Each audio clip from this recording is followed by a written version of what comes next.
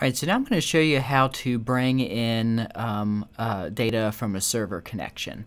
So in Pro, if you go to Connections, there's a lot of options here for different types of connections. So you can, for example, connect to a database locally, create a new file geodatabase locally. You could add a connection to an ArcGIS server or some other types of servers. You can also connect to an address locator, so on and so forth.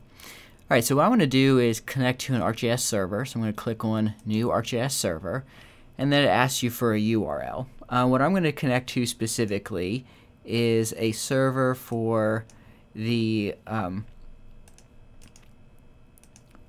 National Agricultural Imagery Program, which is provided by the USDA.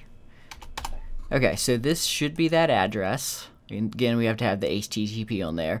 It should be open, so you have to put a username or password. So let's hit OK, and then it'll search for that. If it disappears, that generally means it found it.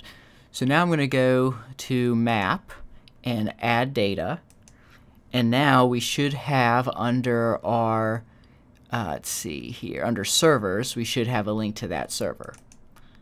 Okay, so we're going to go to NAPE, and then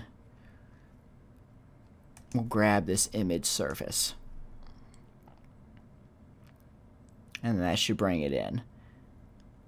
Okay, so there we go. So that's some recent aerial photography from the National Agricultural Imagery Program being streamed in using a server connection. Note that once you make a server connection in Pro, it should be available at that specific project. However, if you start a new project, you'll have to make new connections manually for that specific project.